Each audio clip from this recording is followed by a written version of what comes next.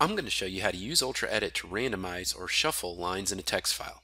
Now I'm going to use a script to randomize these lines, and it's really as simple as downloading and adding the script to UltraEdit.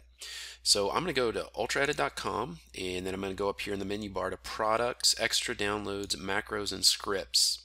I'm going to come down here to the scripts until I see the line randomizer script. There it is. So I'll right click on it and save it to my system. And once I've got it saved, I'll come back over here to UltraEdit, and adding it is as easy as going to the Advanced tab here. I'm going to click on All Scripts and then click Add. I'm going to go to where I downloaded it and then select the file and add it. And now I've got it added.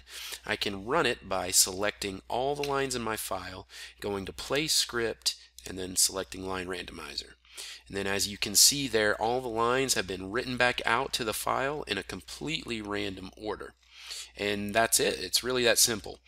UltraEdit's powerful scripting integration allows you to do some pretty cool and pretty obscure kind of data manipulation in your source and text files. And this particular script runs on whatever lines you have selected. So you can use this for your entire file or for just a selection of lines, whatever you need. By the way, just to clarify, the email addresses shown in this video are randomly generated test data, and they aren't actually used by any individuals. So I'll put the link to the scripts in the description below, and please let me know if you have any questions in the comments.